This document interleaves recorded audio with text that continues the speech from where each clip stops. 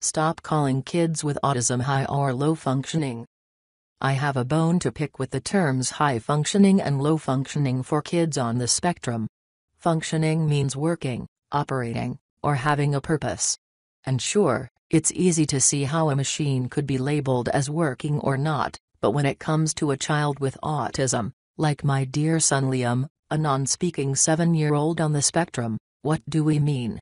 Many adults spend years trying to find their purpose, so is it fair to claim we know the purpose of a child with autism and therefore we're able to assess if he or she is functioning or not?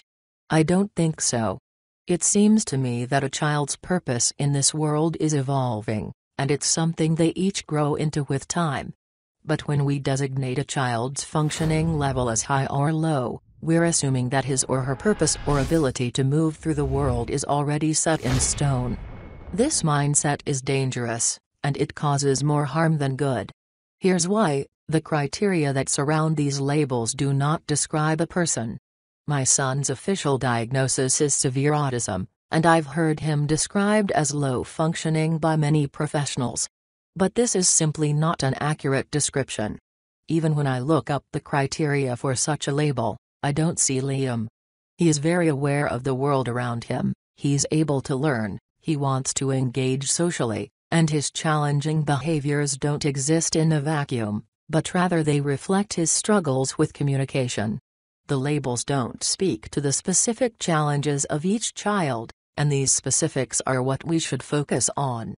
Just saying low or high functioning relies on generic descriptions of traits, it doesn't look at the specific challenges each child faces. I think it's more helpful to say, this is what my child's good at, this is what he or she needs help with. These labels can undermine the hard work that many people on the spectrum put in each day.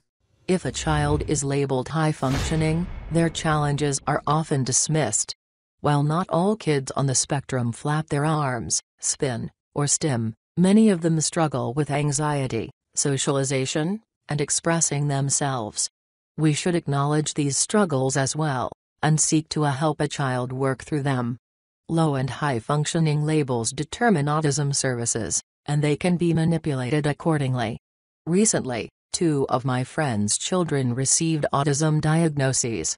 One of the children is verbal, and he got placed somewhere in the middle of the spectrum, although he still needs quite a lot of therapy. His label doesn't reflect his challenges, but it does mean that his parents don't qualify for government-funded services like the Autism Waiver, a program which covers therapy for kids on the spectrum only if they are autistic enough.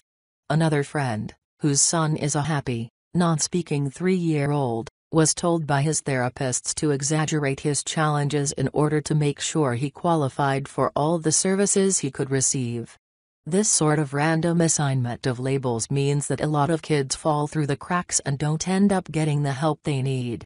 The labels low and high functioning reinforce the false notion that having a child with autism is awful, which just perpetuates the fear and despair surrounding the disorder. Too often I've seen parents and autism advocacy groups demonize having a low-functioning child with autism.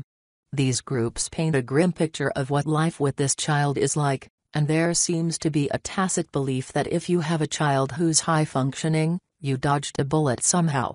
My son has many challenges, yes, and I know his life is hard sometimes as he struggles to communicate, but I adore him. I love helping him grow and learn, and his different neurology makes him unique, not a cause for fear and despair. These labels presume there's a normal that our kids with autism have to get to, and that being indistinguishable from their peers is the goal of their lives. I don't think that helping our children blend in or just seem normal is our purpose, or function, if you will, as parents. Thinking of our children in specifics, as humans, and helping them be their own best selves should be. My son's functioning just fine, and he's developing at his own pace. He's human functioning. He's Liam functioning. Or how about he's just human? He's just Liam. That sounds like the perfect label to me.